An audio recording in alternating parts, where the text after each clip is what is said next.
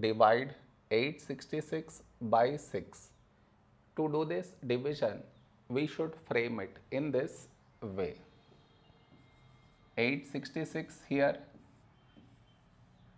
6 here. This is your step 1. Next, here we have 8, here 6. A number close to 8 in 6 table is 6 ones 6. Now we should subtract, we get 2.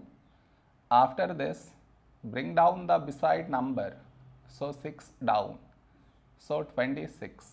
A number close to 26 in 6 table is 6 fours 24.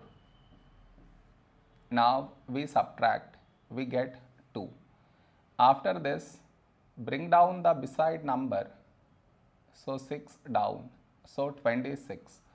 A number close to 26 in 6 table is 6 fours 24. Now we subtract, we get 2.